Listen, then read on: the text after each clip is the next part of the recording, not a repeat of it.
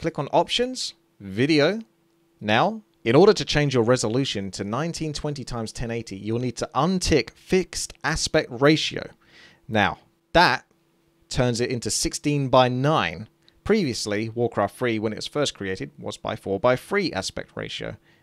But we typically use 16:9 these days, which will allow you to have, of course, 1920 x 1080. And then you can set your details to whatever you like. So that's the Frozen Throne set. So come back, click on your toggle for Reign of Chaos, go to Options, Video, and do the same as you did before. Now click back to the Frozen Throne. You may wonder why the resolution and aspect ratio reverted back, but if you fix it one more time, then the changes should stick. Simply make the changes again that you've made before that have been shown in this video. Then click on the Reign of Chaos toggle.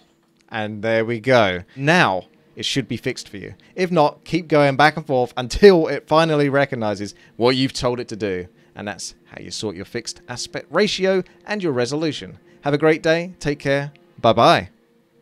Hey guys, welcome to a quick Warcraft 3 guide on how to fix your resolution and aspect ratio. As of patch 1.28.3, Blizzard have consolidated Reign of Chaos and the Frozen Throne into one game executable. To complement this change is a toggle you can click on to switch between Reign of Chaos and the Frozen Throne. Once the patch is installed, it will try to restart Warcraft 3. If this doesn't work, which it didn't for me, then you need to locate and open your Warcraft 3. So, if you are having trouble finding it, then search for warcraft3.exe. That's Warcraft space III.exe. The Warcraft 3 executable should open up the Frozen Throne by default.